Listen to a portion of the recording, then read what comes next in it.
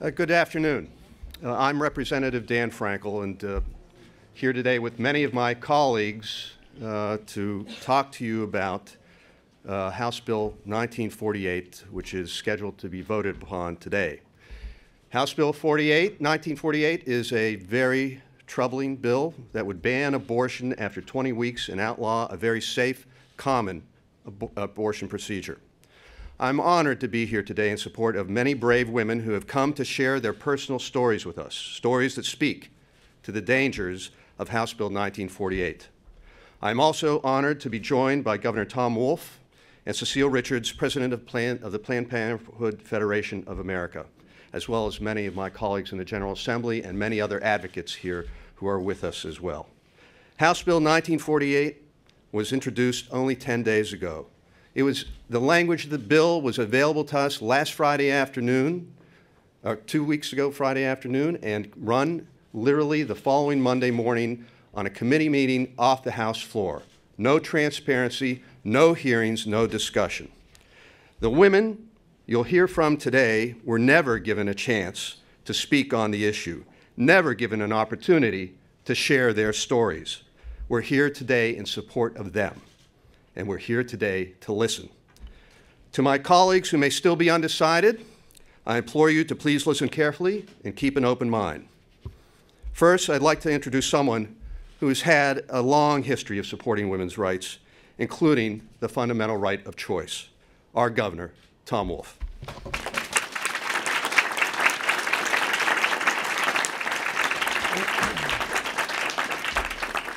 Thank you, Representative Frankel. I am proud to stand with you and with everyone here in opposition to House Bill 1948. This legislation would be a step back for women. This legislation would be a huge step back for Pennsylvania. This legislation would interfere with real lives of real people, and I want to thank Kelsey, Erica, and Karen. You're going to hear their stories. But this affects real people, real lives in Pennsylvania. So I'm here to stand with these women. And again, you're brave to be here to share your story, and I really appreciate that. I'm here to stand with you and with everyone in Pennsylvania who would be harmed by this legislation. If this legislation reaches my desk, let me just say I will veto it. If it passes the House,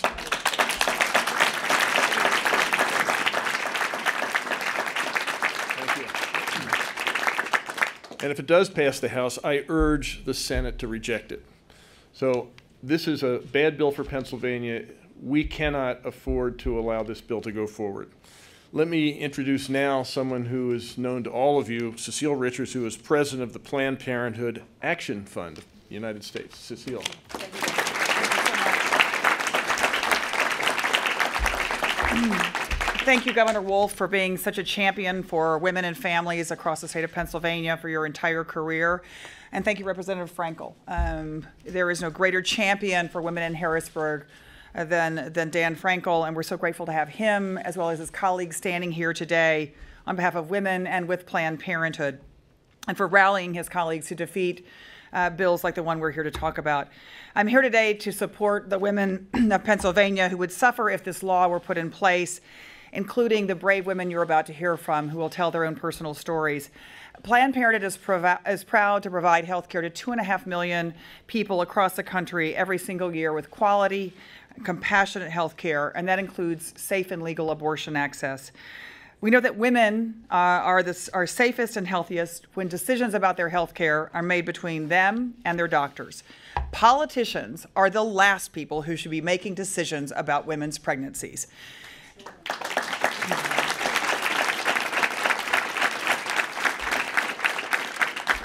This bill doesn't make women safer. It actually puts them at risk. It forces women to navigate an unnecessary legal obstacle course when they should be able to focus on making the very best decisions for themselves and their families. This bill is part of an attack on women all across the country from politicians who want to ban safe and legal abortion. At Planned Parenthood, we have seen the devastating consequences that result when women and their families have to face legislation like this. In every other medical field, we want doctors to use the very best medical evidence and their judgment about what is best for their patients. We would never allow politicians to force them to go against that judgment. Women deserve better than this bill, and they deserve to have their voices heard when politicians push dangerous legislation like this. So I hope that everyone here in Harrisburg hears when these incredibly brave women, Erica, Kelsey, and Karen, share their own stories. Thank you for being here, and I want to thank them for speaking up for women across the state of Pennsylvania. So we'll first hear from Kelsey.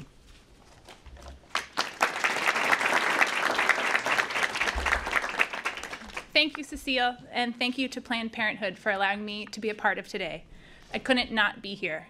This issue is too important and too real for families like mine. February 17th, 2016, just 6 weeks ago.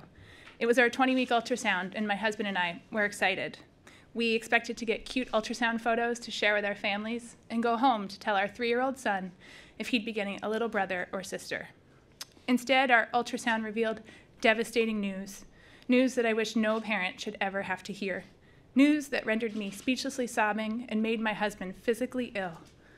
Our baby, our son, had severe muscle deformities in all his limbs and was showing very little, if any, movement.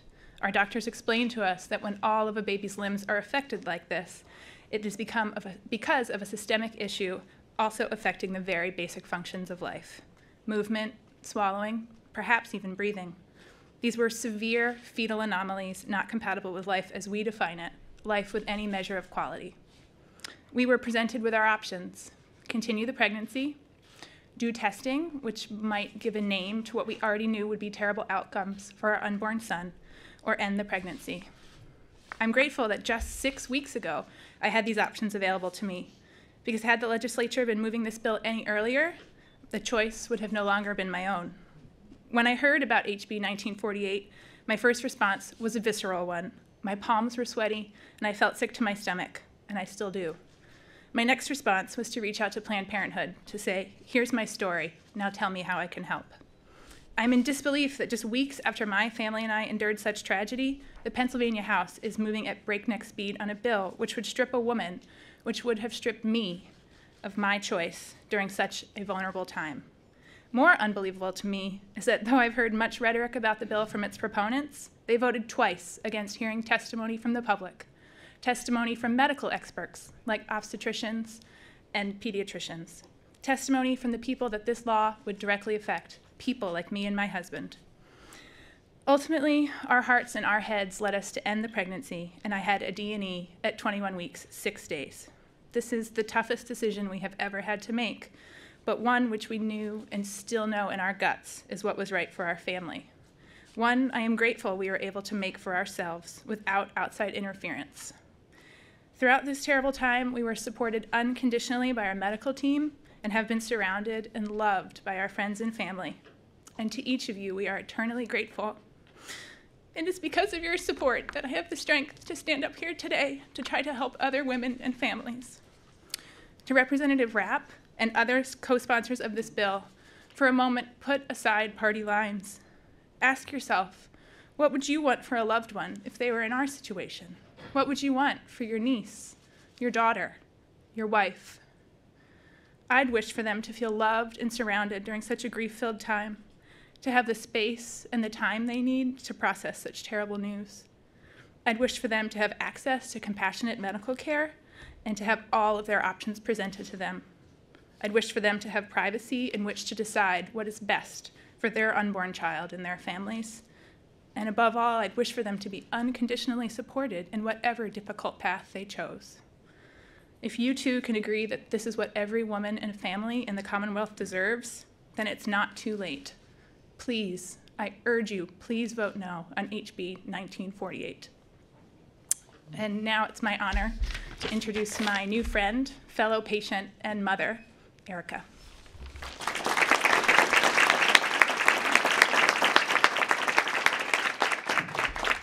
Thank you.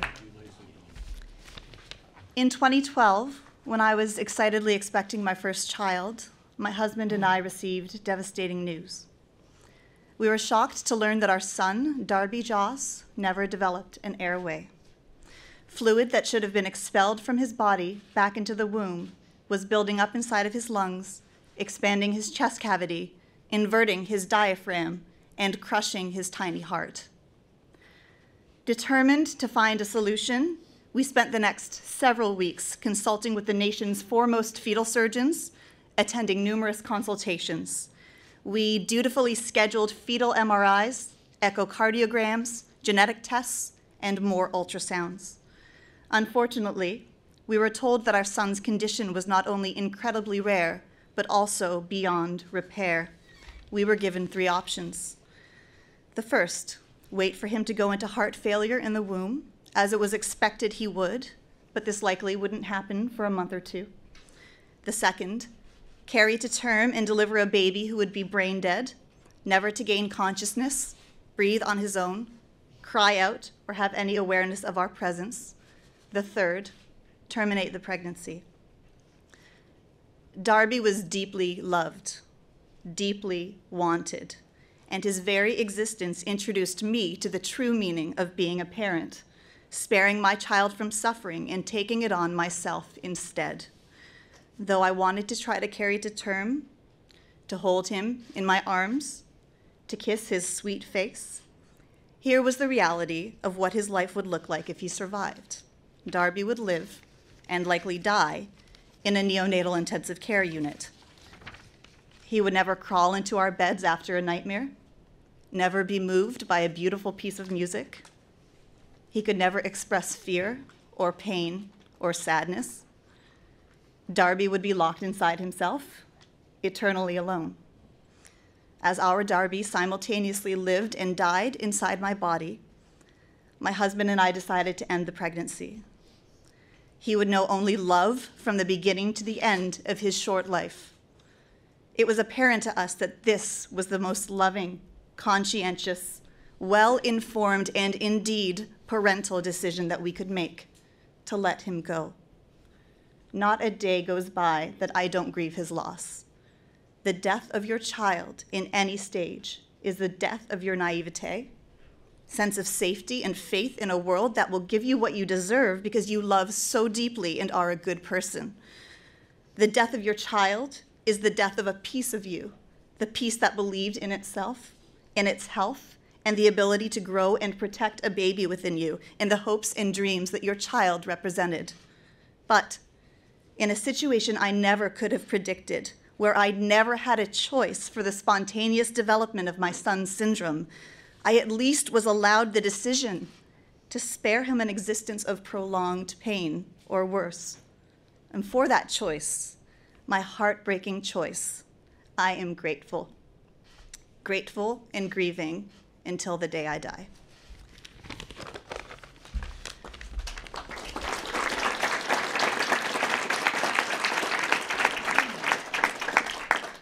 I would like to now introduce you to my new brave friend, Karen.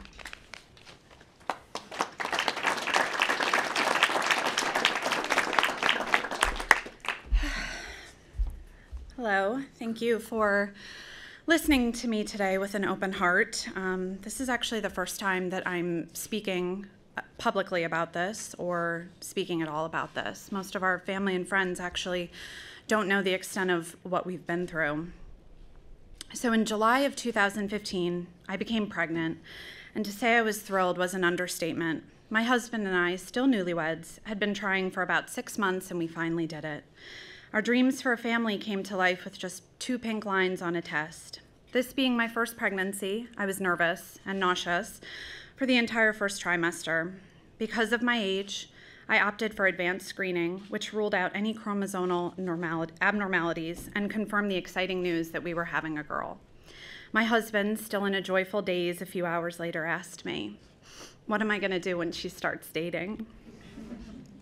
By the time we got to the 20-week ultrasound, we had named her Evelyn and spent hours just daydreaming about how wonderful she was going to be.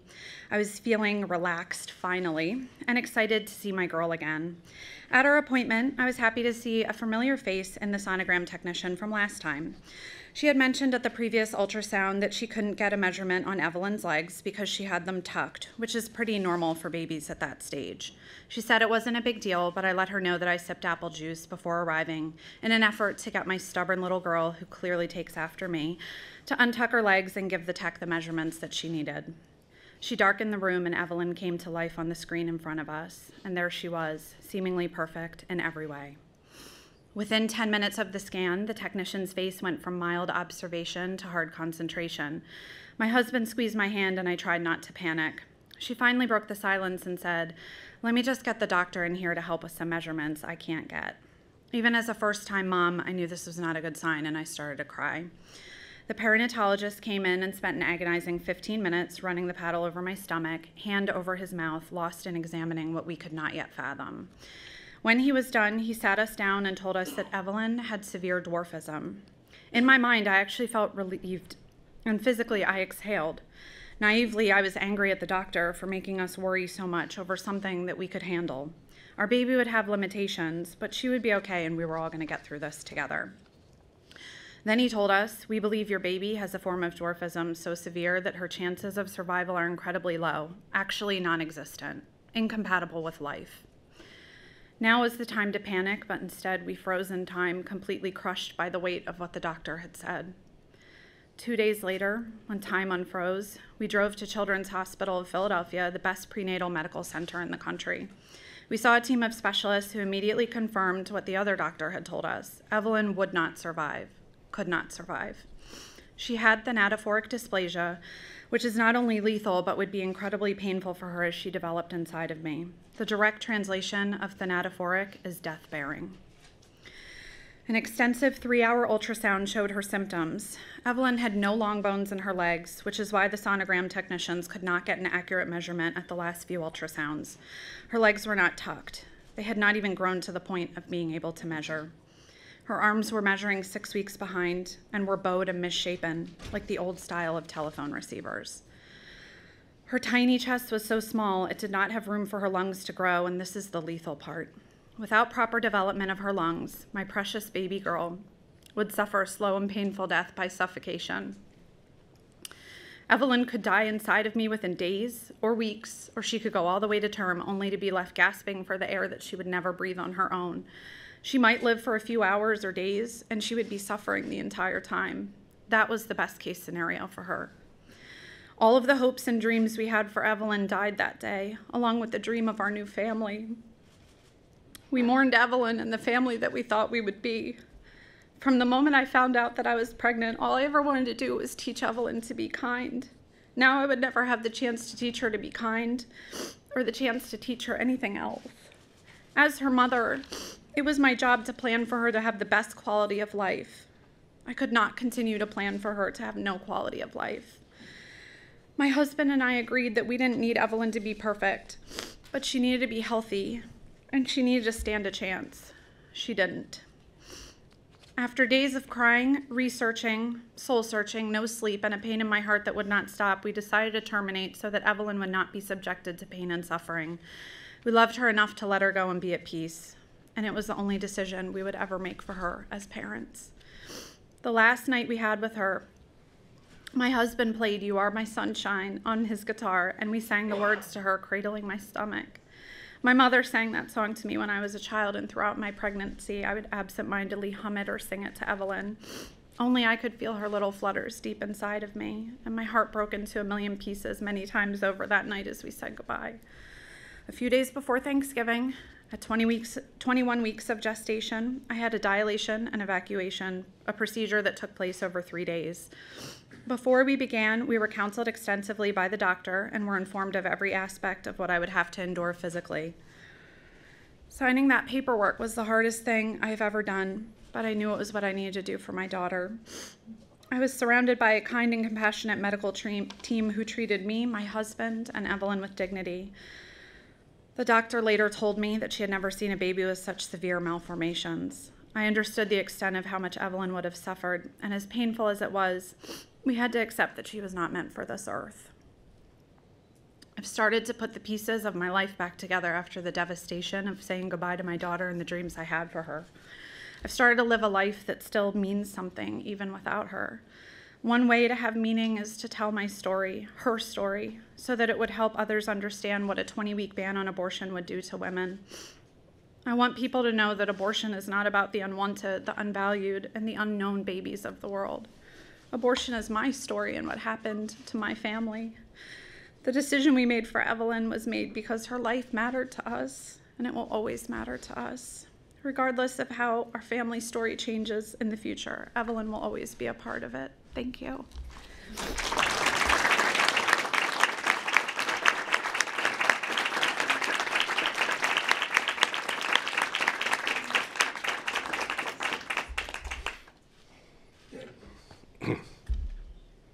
I'm glad we've had the opportunity to hear these stories, something that my colleagues should have had the opportunity to have 203 listen to these stories and go through a process that was legitimate. Also, we didn't hear from any providers, healthcare workers, providers, doctors, and here with us today is a colleague who's a county commissioner in Montgomery County, and also a doctor, Dr. Valerie Arkush.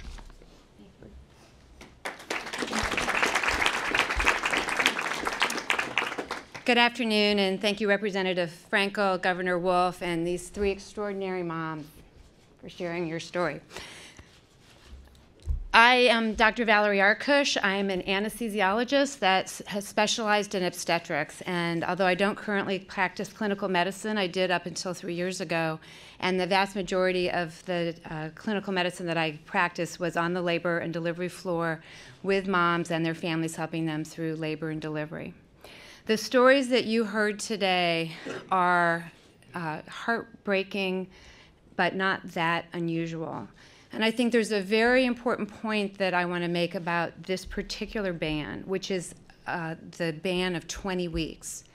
From the development of the fetus, there is a time at which you can see very clearly how the organs are developing. And that time is around 18 to 20 weeks. And it is at that time that most women have what's called a level 2 ultrasound. It's an ultrasound that does a very detailed scan of the anatomy. It's an ultrasound that would not be nearly as accurate if done before this time. And so as you heard from all three of these women today, they got that 20-week ultrasound, they found that there was a problem, and it was in those next week to 10 days that they were able to get the consultations from experts to help them understand what the diagnosis that they had received on that ultrasound may or may not mean for their baby. I will tell you that there are women that get less severe diagnoses, and over that next week to 2 weeks, they are able to get consultations that are reassuring and enable them to make a decision together with their family, with their providers, with their faith, whatever trusted decision makers they need to continue a pregnancy.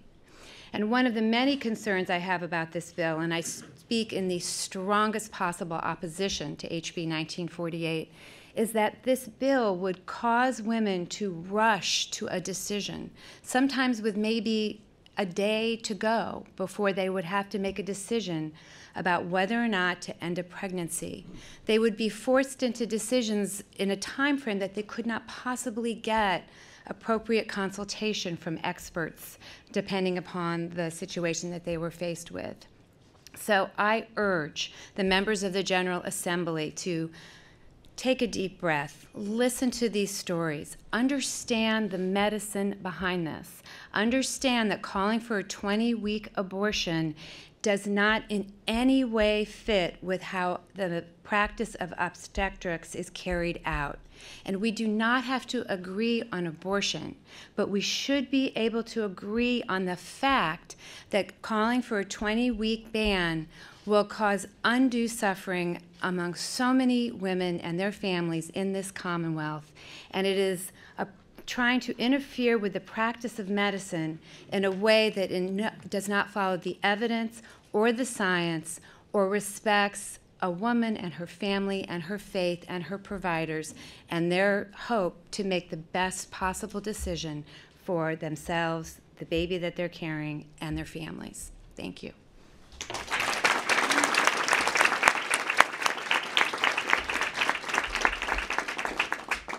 I want to thank, in particular, the three women who gave their personal testimony, and I think in a very difficult, very heroic, that they came here today. They viewed this such an important issue for not just themselves, but for the women of Pennsylvania, for the mothers and daughters that we all have, that this piece of legislation, which is like a midnight train headed for a vote, without any transparency or sunlight, needs to have the opportunity to be aired out, to hear these stories, to understand the complexity of this issue.